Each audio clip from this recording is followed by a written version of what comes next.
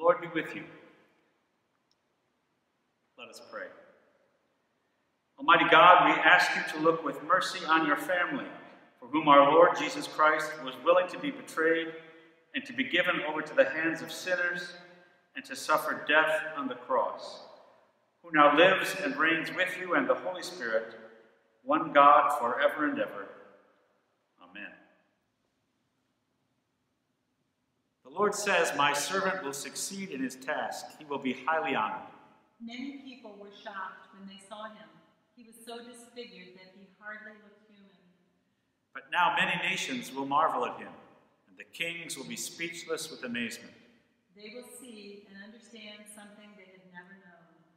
The people replied, "Who would have believed what we now report?"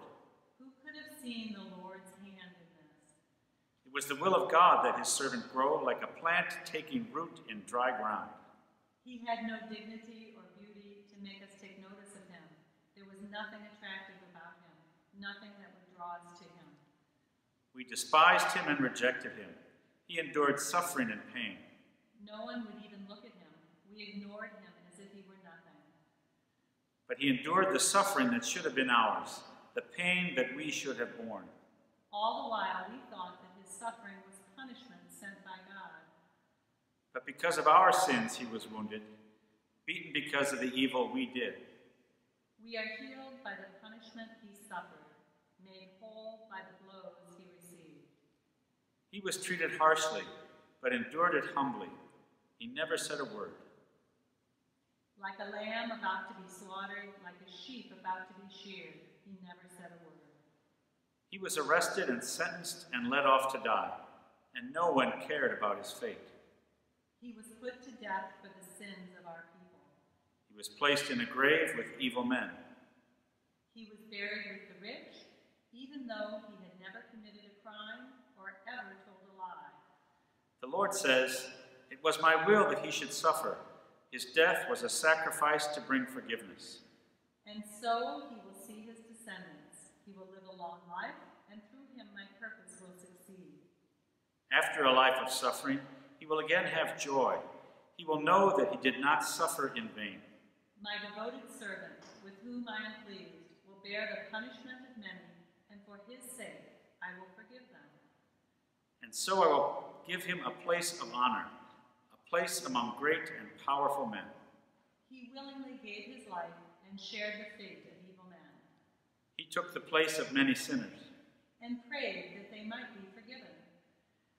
Glory to the Father, and to the Son, and to the Holy Spirit. As it was in the beginning, is now, and will be forever. Amen. After Jesus had spoken these words, he went out with his disciples across the Kidron Valley to a place where there was a garden, which he and his disciples entered. Now Judas, who betrayed him, also knew the place, because Jesus often met there with his disciples. So Judas brought a detachment of soldiers together with police from the chief priests and the Pharisees, and they came there with lanterns and torches and weapons. Then Jesus, knowing all that was to happen to him, came forward and asked them, "Whom are you looking for?" And they answered, "Jesus of Nazareth." Jesus replied, "I am he."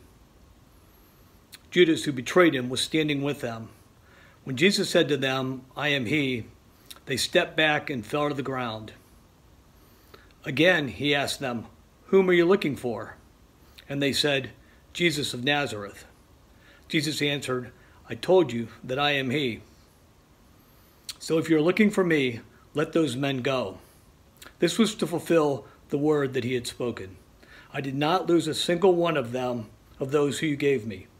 Then Simon Peter, who had a sword, drew it, struck the high priest's slave, and cut off his right ear. The slave's name was Malchus. Jesus said to Peter, "Put your sword back into its sheath. Am I not to drink the cup that the Father has given me?" So the soldiers, their officer, and the Jewish police arrested Jesus and bound him. They took him to Annas, who was the father-in-law of Caiaphas, the high priest that year. Caiaphas was the one who had advised the Jews that it was better to have one person die for the people. Were you there when they crucified my Lord? Were you there when they crucified my Lord? Oh, sometimes it causes me to tremble, tremble, tremble. Were you there when they crucified my Lord? Simon Peter and another disciple followed Jesus. Since that disciple was known to the high priest, he went with Jesus into the courtyard of the high priest, but Peter was standing outside at the gate. So the other disciple, who was known to the high priest, went out, spoke to the woman who guarded the gate, and brought Peter in. The woman said to Peter, "You are not also one of this man's disciples, are you?" He said, "I am not." Now the slaves and the police had made a charcoal fire because it was cold, and they were standing around it and warming themselves. Peter also was standing with them and warming himself. Then the high priest questioned Jesus about his disciples and about his teaching. Jesus answered, "I have spoken openly to the world. I have always taught in synagogues and in the temple, where all the Jews come together. I have said nothing in secret. Why do you ask me? Ask those who heard what I said to them. They know what I said."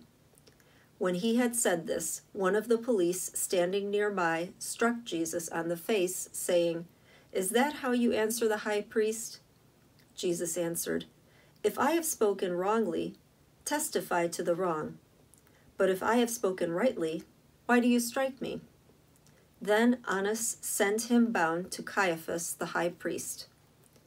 Now Simon Peter was standing and warming himself. They asked him, "You are not also one of his disciples, are you?" He denied it and said, "I am not." One of the slaves of the high priest, a relative of the man whose ear Peter had cut off, asked, "Did I not see you in the garden with him?" Again Peter denied it, and at that moment the cock crowed. Ah, holy Jesus, how hast thou offended that man to judge thee, as if he pretended, by false derided, by thine own rejected, oh, most afflicted. Then they took Jesus from Caiaphas to Pilate's headquarters. It was early in the morning. They themselves did not enter the headquarters so as to avoid ritual defilement and to be able to eat the Passover. So Pilate went out to them and said, "What accusation did you bring against this man?" They answered, "If this man were not a criminal, we would not have handed him over to you." Pilate said to them, "Take him yourselves and judge him according to your law." The Jews replied, "We are not permitted to put anyone to death." This was to fulfill what Jesus had said when he indicated the kind of death he was to die. Then Pilate entered the headquarters again, summoned Jesus, and asked him, "Are you the king of the Jews?" Jesus answered, "Do you ask this on your own, or did others tell you about me?" Pilate replied, "I am not a Jew, am I? Your own nation and the chief priests have handed you over to me. What have you done?" Jesus answered, "My kingdom is not from this world. If my kingdom were from this world, my followers would be fighting to keep me from being handed over to the Jews. But as it is, my kingdom is not from here." Pilate asked him, "So you are a king?" Jesus answered, "You say that I am a king. For this I was born, and for this I came into the world, to testify to the truth. Everyone who belongs to the truth listens to my voice." Pilate asked him, "What is truth?" After he had said this, he went out to the Jews again and told them, "I find no case against him, but you have a custom that I release someone for you at the Passover. Do you want me to release for you the king of the Jews?" They shouted and replied, "Not this man, but Barabbas." Now Barabbas was a bandit. Were you there when they nailed him to the tree? Were you there when they nailed him to the tree? Oh, sometimes it causes me to tremble, tremble, tremble. Were you there when they nailed him to the tree? Then Pilate took Jesus and had him flogged. And the soldiers wove a crown of thorns and put it on his head, and they dressed him in a purple robe. They kept coming up to him, saying, "Hail, King of the Jews," and striking him on the face. Pilate went out again and said to them, "Look, I am bringing him out to you to let you know that I find no case against him." So Jesus came out, wearing the crown of thorns and the purple robe. Pilate said to them, "Here is the man." When the chief priests and the police saw him, they shouted, "Crucify him! Crucify him!" Pilate said to them, "Take him yourselves and crucify him. I find no case against him." The Jews answered him, "We have a law, and according to that law he ought to die because he has claimed to be the Son of God."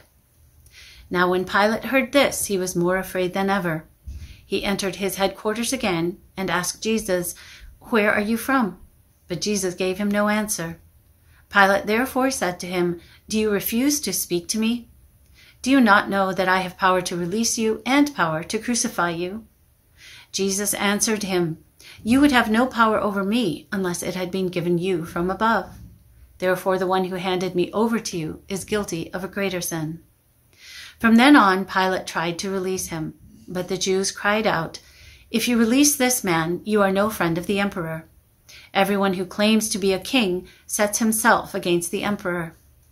When Pilate heard these words, he brought Jesus outside and sat on the judge's bench at a place called the Stone Pavement, or in Hebrew, Gavaatha. Now it was the day of preparation for the Passover, and it was about noon. He said to the Jews, "Here is your king." They cried out, "Away with him! Away with him! Crucify him!" Pilate asked them, "Shall I crucify your king?" The chief priests answered, "We have no king but the emperor." Then he handed him over to them to be crucified. Who was the guilty? Who brought this upon me? Alas, my Jesus, Jesus hath undone thee. 'Twas I, Lord Jesus, it was denied thee. I crucified thee. So they took Jesus, and carrying the cross by himself, he went out to what is called the place of the skull, which in Hebrew is called Golgotha. There they crucified him, and with him 2 others, one on either side, with Jesus between them. Pilate also had an inscription written and put on the cross. It read, "Jesus of Nazareth, the King of the Jews." Many of the Jews read this inscription because the place where Jesus was crucified was near the city, and it was written in Hebrew, in Latin, and in Greek. Then the chief priests of the Jews said to Pilate, "Do not write the King of the Jews, but this man said, 'I am the King of the Jews.'" Pilate answered, "What I have written, I have written." When the soldiers had crucified Jesus, they took his clothes and divided them into 4 parts, one for each soldier. They also took his tunic. Now the tunic was seamless, woven in one piece from the top. So they said to one another, "Let us not tear it, but cast lots for it, see who will get it." This was to fulfill what the scripture says, "They divided my clothes among themselves, and for my clothing they cast lots." And that is what the soldiers did. Meanwhile, standing near the cross of Jesus were his mother and his mother's sister, Mary, the wife of Clopas, and Mary Magdalene. When Jesus saw his mother and the disciple whom he loved standing beside her, he said to his mother, "Woman, "Here is your son." Then he said to the disciple, "Here is your mother." And from that hour, the disciple took her into his own home. After this, when Jesus knew that all was now finished, he said, in order to fulfill the scripture, "I am thirsty." A jar full of sour wine was standing there, so they put a sponge full of the wine on a branch of hyssop and held it to his mouth. When Jesus had received the wine, he said, "It is finished." Then he bowed his head and gave up his spirit. Were you there when they laid him in the tomb? Were you there when they laid him in the tomb? Oh, sometimes it causes me to tremble, tremble, tremble. Were you there when they laid him in the tomb? Since it was the day of preparation, the Jews did not want the bodies left on the cross during the Sabbath, especially because that Sabbath was a day of great solemnity. So they asked Pilate to have the legs of the crucified men broken and the bodies removed. Then the soldiers came and broke the legs of the first and of the other who had been crucified with him. But when they came to Jesus and saw that he was already dead, they did not break his legs. Instead, one of the soldiers pierced his side with a spear, and at once blood and water came out. He who saw this has testified so that you also may believe. His testimony is true, and he knows that he tells the truth. These things occurred so that the scripture might be fulfilled, "None of his bones shall be broken." And again, another passage of scripture says, "They will look on the one whom they have pierced." After these things, Joseph of Arimathea, who was a disciple of Jesus, though a secret one because of his fear of the Jews, asked Pilate to let him take away the body of Jesus. Pilate gave him permission, so he came and removed his body. Nicodemus, who had at first come to Jesus by night, also came, bringing a mixture of myrrh and aloes weighing about 100 pounds. They took the body of Jesus and wrapped it with spices in linen cloths, according to the burial custom of the Jews. Now there was a garden in the place where he was crucified, and in the garden there was a new tomb in which no one had ever been laid. And so, because it was the Jewish day of preparation and the tomb was nearby, they laid Jesus there. For me, kind Jesus, was thine incarnation, thy mortal sorrow, in thy life's oblation, thy death of anguish, and thy bitter passion, for my salvation. In the name of the Father, and of the Son, and of the Holy Spirit. Amen. In his final hours, Jesus seems so very isolated, a most solitary man, separated from the community of those he loves. We see him praying alone in the Garden of Gethsemane. His closest friends can't even stay awake to watch with him. Jesus is arrested and put on trial alone before the high priest. No one rises to speak on his behalf. Peter lingers outside in the courtyard, but when asked if he is one of the disciples of Jesus, he denies it. He will not admit to having any relationship with Jesus. Then Jesus stands alone before Pilate, and the crowd shouts with one voice, "Crucify him!" Jesus is condemned, and he carries the cross by himself. The soldiers nail Jesus to the cross, imposing on him a terribly painful and final form of isolation. Jesus is now unable to move. He's hung there to die. These past weeks, we all have had our own experiences of isolation. Staying at home, sheltering in place, and social distancing have changed the pattern of our daily lives. We miss all the usual social interaction that we had taken for granted up until now. This time is much harder for those who live alone and those who are confined to nursing homes. It's hardest of all for those who are hospitalized, unable to be visited by those who love them. Sadly, some have died alone, unaccompanied in their final hours. This pandemic has brought upon us unwelcome solitude and loneliness.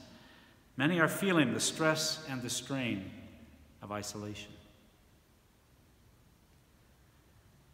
There is an element in John's passion narrative that is unique, a piece of the story to which I had never given much thought. In John's telling, Jesus is not utterly alone at the end. As he hangs on the cross in agony, at the foot of the cross, there's a small group of family and friends. Gathered there are his mother, his aunt, Mary, the wife of Clopas, Mary Magdalene, and the disciple John. There's great pathos in this scene, a mother watching her own son suffer and die. In Franco Zeffirelli's film, Jesus of Nazareth, the portrayal of this scene is truly heartbreaking. The only thing that would have been worse for Mary than watching Jesus die would have been not being there. Knowing that he was dying alone, surrounded only by executioners, scoffers, despisers, and strangers. Yet in that awful and painful moment, Jesus was not alone. There was a small community gathered there at the foot of the cross. Jesus had a unique and personal mission. No one else could do what Jesus came to accomplish. Yet Jesus did not fulfill his mission alone. Throughout his ministry, Jesus lived and worked in community, surrounded by his 12 disciples and many faithful followers. His mission was personal, but it was not private. Earlier, Jesus had said this, "I know my own, and my own know me. The shepherd knows his sheep by name, and they know and they trust his voice." Jesus said that he came so that we may have life and have it abundantly. And he demonstrates that abundant life is life lived together in trust and love, life lived in holy community. Even in his dying agony, Jesus shows his care for the community of his followers. Seeing the 5 who are gathered at the cross, he instructs his mother to think of John as his son, and for John to consider Mary to be his mother. Jesus wants no one to be left alone. And we are assured that John followed through, taking Mary into his home, into his family, from that day forward. The authorities had imagined that by killing Jesus, they would quickly put an end to the movement that Jesus had inspired. Kill the shepherd and the sheep will scatter. That is what they intended. But the crucifixion could not stop Christ's compassion. At the very end, as he draws his final tortured breath, Jesus looks to the needs of those that he loves. And as he had said, his life is not taken from him. Jesus freely lays down his life. The shepherd gives his life for the sake of the sheep. Remember how at the Last Supper, Jesus had prayed that his followers might be together as one, even as he and his Father are one. His dying instruction was for those he loved to care for one another. God said at the very beginning, at the creation, that it is not good for man to be alone. You and I are made for community. Most of us have come to a fresh appreciation of this very fundamental truth. These days we do feel the pain of separation. We long for the warmth of fellowship and community. We miss being able to come together with friends and extended family. There will be no large gatherings this year for Easter dinner. And of course, we long to join with one another for worship and Holy Communion in this holy and special place. The good news, though, is that we are not alone. For a time, we may be separated, but we cannot be scattered. We are still the family of God, bound together by the love of Jesus Christ. Christ calls us to care for one another, and so we will. The worst that men can do was no match for the goodness of God, God's gracious mercy and love in Jesus Christ. The crucifixion was intended to put an end to that fledgling Christian community. Instead, it was a beginning.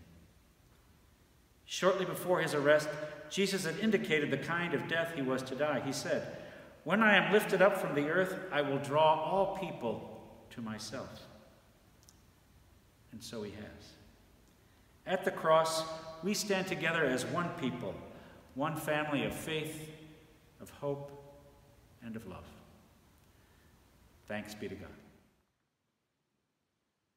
Let us pray, brothers and sisters, for the Holy Church of God throughout the world, that God, the Almighty Father, guide it and gather it together, so that we may worship him in peace and tranquility. Almighty and eternal God, you have shown your glory to all nations in Jesus Christ. Guide the work of the church. Help it to persevere in faith, proclaim your name, and bring salvation to people everywhere. We ask this through Christ our Lord. Amen. Let us pray for our bishops, Elizabeth and Yehiel, for all pastors and other ministers, for all the servants of the church, and for all the people of God.